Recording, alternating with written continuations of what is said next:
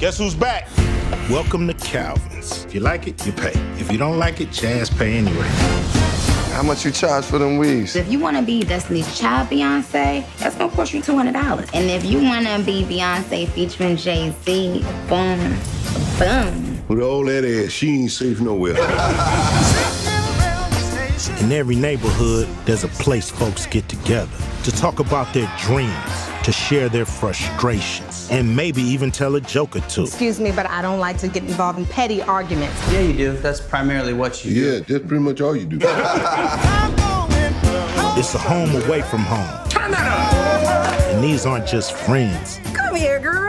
They're family. Check her out. Oh, there is a guy. Send me that. The only man that you could trust is the one up above. Each one of y'all want a super thug that's got 3 degrees from Harvard. Meanwhile, you pass up corny dudes like Gerard every day.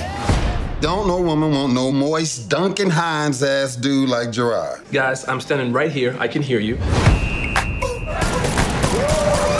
Hey, shooting out there. I don't want to tie your virgin. Stop playing. Get down. Oh, hell, it'll take me too long to get back up. I don't even recognize the neighborhood no more.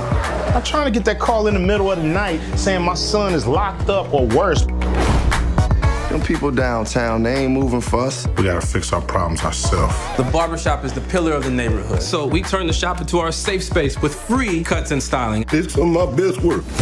I bet you he won't be talking back to his mama no more. Give him that George Jefferson.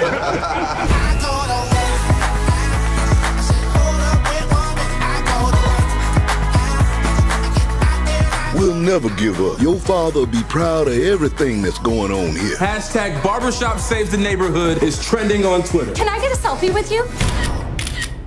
What the white girls want? They lost? Did you tell them they was awesome? White people love them, you go, awesome.